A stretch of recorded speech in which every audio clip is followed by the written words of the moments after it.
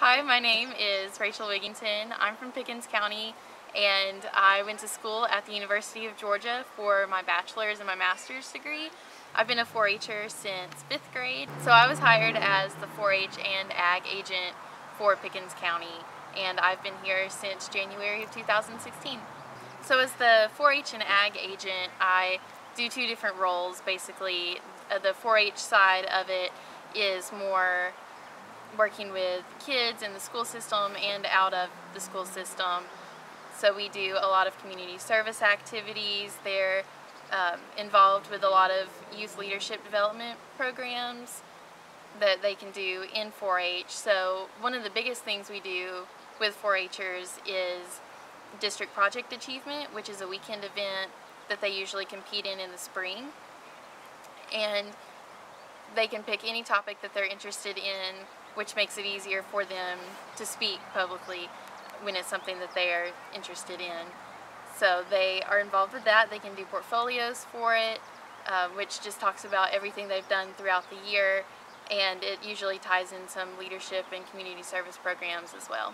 For the ag side of the extension program, I'm involved mainly with the Master Gardeners, and they're just a group of volunteers that are interested in gardening. It's about an 8-week program where they go to classes for that time, and once you pass the test at the end of the semester, then you're finished with the Master Gardener trainee program and you become a Master Gardener. And these people, Master Gardeners, are able to provide anyone in the community with any basic homeowner gardening questions that they have, how to test your soil and water. They're involved with the plant sale, of course, that they host, and they answer local homeowner questions when they call at the office. The Master Gardeners have a certain amount of hours that they have to complete every year. So it's usually about 25 hours that they have to complete to keep their status. So once you've taken the class, that's it, and you're done. But to maintain your status, you have to volunteer for a certain amount of hours every year. They can do that through answering phone calls at the office related to gardening questions. Volunteering at the plant sale is a way that most of them get their hours. They're also in charge of doing the landscaping for Habitat for Humanity and the local gardens. We have one Master Gardener who's really involved with ACES, which is the Appalachian Children's Emergency Shelter, and they have a community garden there that they're working on. And now CARES also wants to do a community garden to help with the local food bank. One of the things that we're starting in August is a program called the Master Gardener Sprouts. So this year we're going to offer it as a trial run to 3rd graders at a local elementary school. And it's a very hands-on gardening program where you don't need an actual garden, so we can go into the classroom and just kind of bring little bits of supplies here and there, and it has a lesson with it. It's very hands-on, so they can learn about gardening without actually having to have a garden at the school.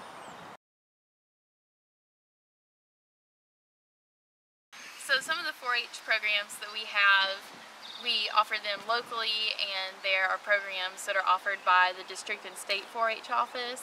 So District Project Achievement, it's offered through the district. So each district puts on a District Project Achievement, and the winners from that go to the state level. So you can do District Project Achievement at least twice a year if you win first place at the first event. So we have District Project Achievement. We also have local teams for anything like poultry judging, wildlife. We have consumer judging, where they judge things like the quality of jeans or alarm clocks or food or anything that you would buy as a consumer. And then we have our shotgun team, and a lot of these are led by volunteers, which is great because there's just not enough time, to do all these programs by myself. So having someone who's really knowledgeable about shotguns is better, than someone like me doing the shotgun team. So we have really great volunteers who are in charge of that, which we appreciate, and So they're in charge of the shotgun team, which is part of this whole other thing called SAFE, which is shooting awareness, fun, and education. So an archery program is also in the SAFE team category. And so right now we're really looking to figure out how to recruit people for the archery team, which is coaches, volunteers, and kids. So to be in 4-H, typically they're looking for 9 to 19-year-old kids to be enrolled and eligible to be in the 4-H program, which is typically about 5th grade to 12th grade. Sometimes we get some 4th graders who meet that age requirement as well. In the schools, we go in for 5th grade, middle school, and high school. So once a month I go into the schools and we go over curriculum that was designed by the state 4-H staff that also helps students and teachers meet some of the standards that Georgia curriculum requires. So sometimes teachers don't have time to teach things like finances or school gardens, and so that's where I come in and help in teaching about school gardens and healthy lifestyles and finances and stuff like that. So Clover Buds is a program that is actually offered to kids younger than 9 years old, so it gets them involved with 4-H at a younger age. It's available for preschool through 3rd grade students. And it's a fun activity. It's just a once-a-month program where kids who want to be in Clover Buds can come to the office, and it's basically just another in-school club meeting, except it's offered to younger students, and it's here in the 4-H office. Depends on what you're involved with. So most of the time with state events, sometimes it costs money. Luckily, sometimes we have people who like to donate money for kids who won first place at district and now they're going to compete at state. Sometimes we have people who donate money for the kid to go to that. To be on the shotgun team, there is a fee because, you know, they're buying all the supplies by themselves, and the 4-H program doesn't buy any of that, so it's all through student fees and registration fees, and of course local donors, people like Bargain Barn and organizations like that are buying materials. But there are a lot of free things that we offer. In the summer we offer summer camps that kids can go to where they can travel to different places. There are 5 4-H centers in Georgia, and so you can either go to camp in the mountains, you can go to camp at the beach. We have 2 beach locations. There's one camp in the city, which is where we're going for 5th and 6th grade this summer, and then of course there's Rock Eagle 4-H Center, which is probably one of the most recognized 4-H centers.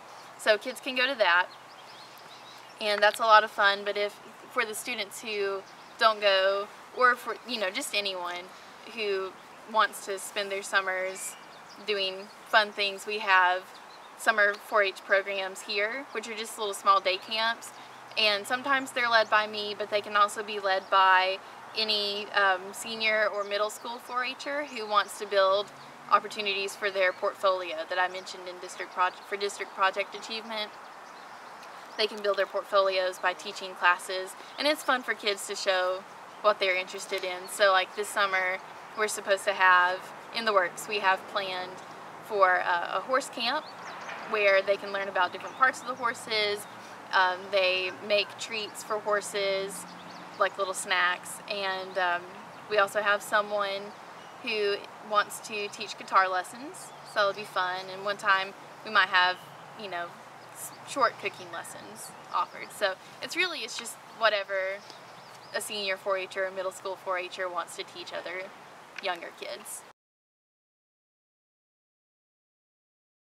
I started 4-H in 5th grade, and the first thing I remember is the 4-H agent coming in and advertising summer camp, and that's when I really got interested, because they told me, you know, to be first pick for summer camp, or to register early for summer camp, you had to do DPA, the District Project Achievement, and so I, you know, just wanted to do anything that I could get involved with so I could go to camp first, or sign up for camp first. So I did DPA, and I played piano growing up, so I competed in that. And then in middle school I talked about marine resource ecology, I talked about turtles and their habitat, And then in 9th grade, I talked about money resource management. And then in 10th grade, I talked about fruits, nuts, and vegetables, specifically talking about tomatoes, and a project that the University of Georgia was doing here as a test plot in Jasper. And so I paired with them and talked about their progress and everything. And I actually won first place in that. So I went to state in 10th grade, and then I mastered. So that was the end of DPA for me, because once you master in DPA, you can't master or compete again. So other kids have a chance to compete. I really wanted to go to District Project Achievement the year after I mastered, though. So I did actually run for a board, the Northeast District Board. So it's just another thing that I could do to see people, you know, in other counties and hang out with them. So I tried that. When I was out of high school and graduated, I was actually a camp counselor at the Rock Eagle 4-H Center.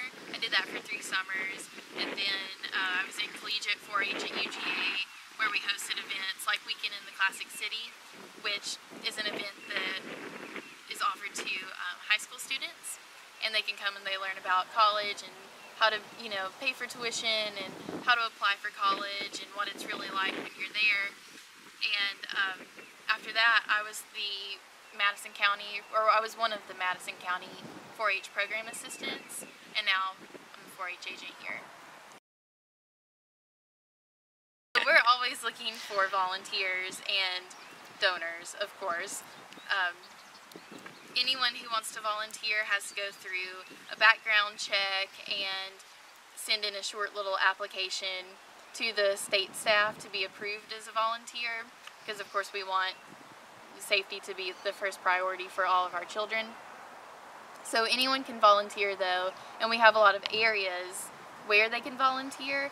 And if we don't have an area, for example, archery right now, since we're not offering the archery program because we don't have volunteers and enough kids interested in it at the moment, if we found a volunteer who would be willing to lead something like that, of course we would welcome them.